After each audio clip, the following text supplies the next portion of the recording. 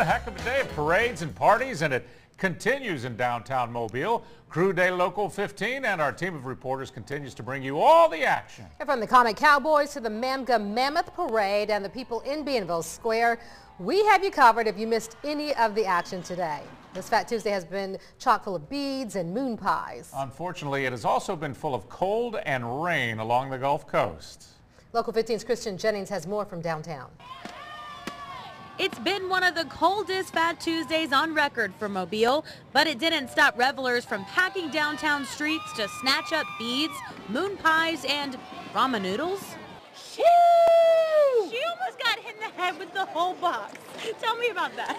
Well, I know my husband will eat them for about 2 days now because I don't have to cook. No, but it was really nice. It was fun. I just like to catch stuff. But are the throws worth it if it means standing in the rain to get them? Apparently, the answer is yes. It's only once a year. If it's once a year, you have time to do it. Tell me about your struggle with this weather. Well, it wasn't a struggle for me. I actually work in fashion, so I just packed about 3 suitcases. 5 dress shirts, 5 ties, 2 tuxedos, 3 suits, 2 pairs of boots, 2 sneakers, 4 more pairs of shoes, 7 pairs of thermals, and some socks. And some families took it a step further by bringing tents and a grill to stay warm and dry.